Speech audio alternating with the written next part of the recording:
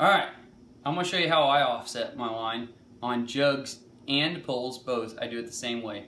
I don't use leaders because to me I just don't trust it. Every part of the line that can disconnect to me is a no-go.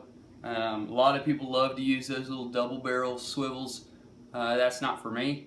I trust the line I get, so that's the line I want to use. And so what you do is just pass the line through the eye, tie it off, and typically all I do is a triple knot.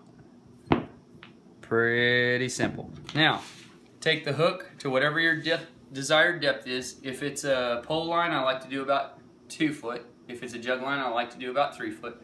And all you're gonna do is take your fingers like so, pull it down about 3-4 inches,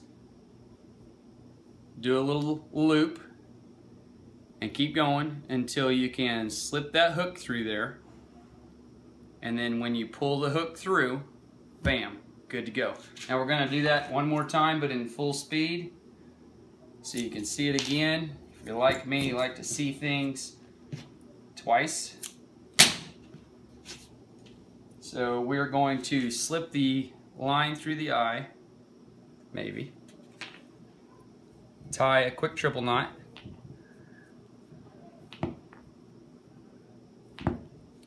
Alright, we're going to pull that hook up to the desired depth.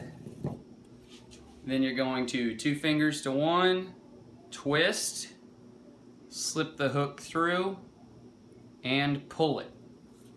I've used this many a times, and even whenever the weight comes off, this does not come loose.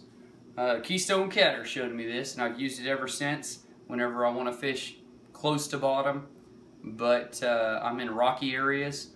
This is what I do.